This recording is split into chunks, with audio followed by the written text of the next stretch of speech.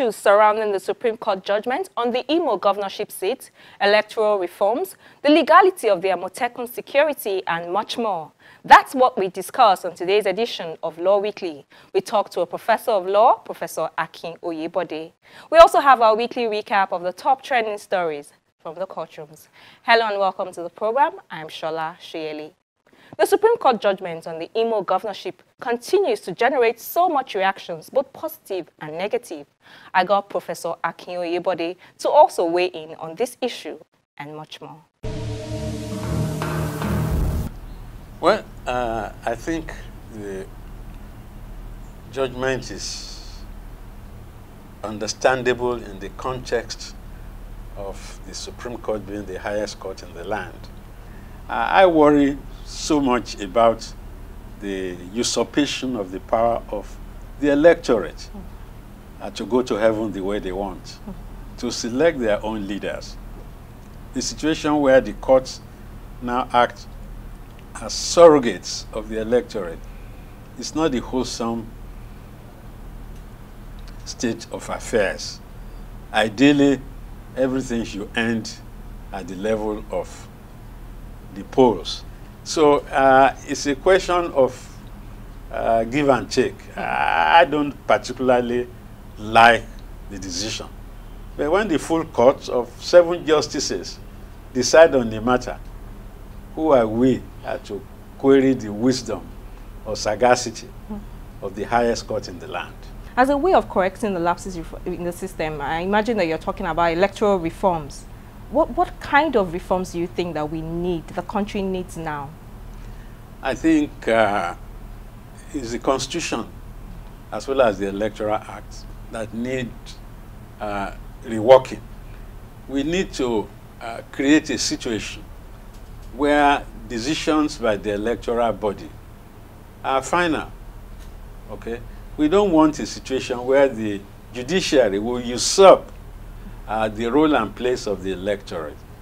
Then there are all sorts of things that are untoward with the electoral process.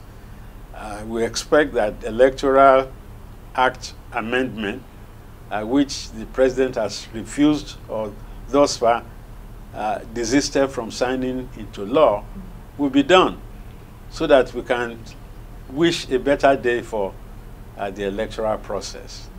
The sort of things that Nigeria still experiences in its electoral process, the question of the method of transmission of results, that should be corrected. I don't know the size of our electoral population, but the country of over 100 million, and with people trying to elect the government, then the fault lines of Nigerian electoral process, politically, socially, economically, and then in terms of moral values, religion, and what have you, it's a perfect recipe for chaos. So whoever is to administer the law has its work cut out for him.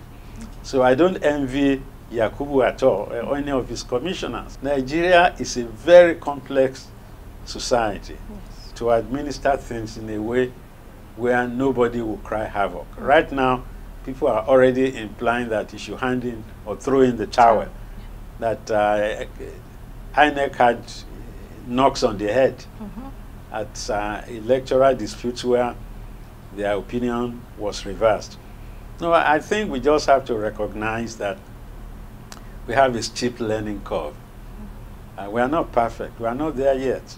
So I want something like electronic voting. I want something like electronic transmission of results. I don't want a situation where you have 92 political parties. But are we ready for electronic voting? Are we ripe for it, especially where a lot of people don't even have access to this electronic that would enable electronic voting? Well, Shola, computers and stuff. There's no time we are going to be fully ready. This is the 21st century. We are no longer in the 18th century.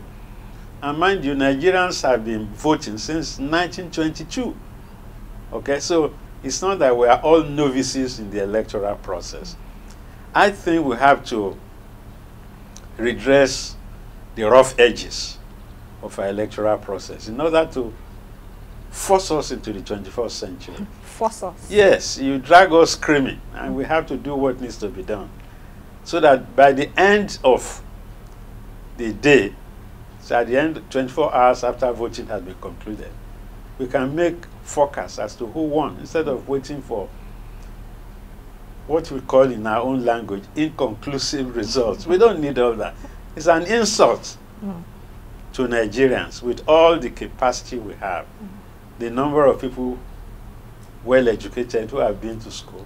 It's an embarrassment to some of us that we've not been able to get things right. But in a country where there is a greater majority who are not in school, who are not educated, and then you talk about electronic voting? Well, I don't think it's something that is impossible. Most Nigerians use telephones, even in the villages. Okay, it's not rocket science to punch some items on the electoral So if we are forced to use it, we will cope. No, we will. You have to teach. You have to bring people online up to speed. Yes, up to speed, so they can exercise their franchise without let or hindrance. Okay. Now we've been dragging ourselves very slowly, unimaginably so, and I would want a situation where if we could use the card readers, I think we should just step things up to the next level, where full electronic voting and transmission of results. So you reduce and minimize the human agency in the electoral process. Talking about the outcome of the elections and the results and what we've seen, the CJN, Justice Tanko Mohammed, was recently lamenting about the burden of hearing election petitions, especially with the timelines imposed by the Constitution. You know, he asked lawyers to speak for the judges in finding a solution to the caseload of the apex courts. What do you make of that one?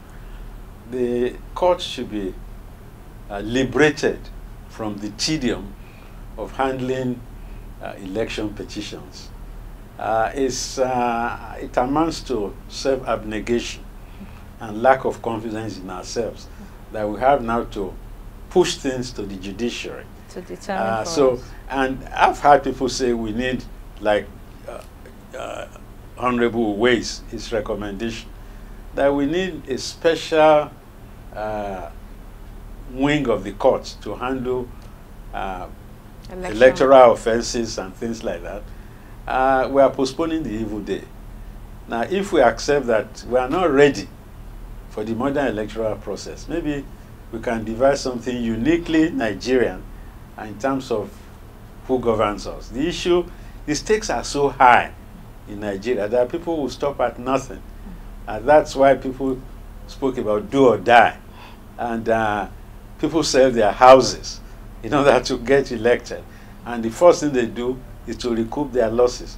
I think it's sad and unacceptable for Nigeria to be encumbered by the wild hopes and aspirations of political contenders. But I want to take you back to, you know, talking about election petitions and the outcomes and the contest that goes on in courts. Last week on this show, I had Senior Advocate of Nigeria, Robert Clark. He was of the view that the Supreme Court had imposed on itself the burden of these election petition cases because before now it stopped at the Court of Appeal, and then when there was that conflict between Justice Katsina Alu and the then President of the Court of Appeal, Justice Ayo Salami, that was when he went up to the Court of Appeal. He made a case for retired judges coming in to sit on election petitions. And I don't know, what do you think? And then we would have a constitutional court which would be like 7 members, comprise 7 members of the Supreme Court to sit on appeal on those cases that the judiciary, the retired judges sit on as election tribunals. What do you think? Do you think that's a workable solution? It's an ingenious suggestion. Because there are a lot of retired judges who he thinks can be brought into the system and they handle all these election petition cases. Because another issue is that people complain that justice is not done to other litigants during election years. Election petition cases take the time of the courts. Well, Chief Robert Clark is a distinguished alumnus of the University of Lagos Faculty of Law. I missed that interview, but I think his idea should not be thrown off in a jiffy. We have to, as I said, think out of the box.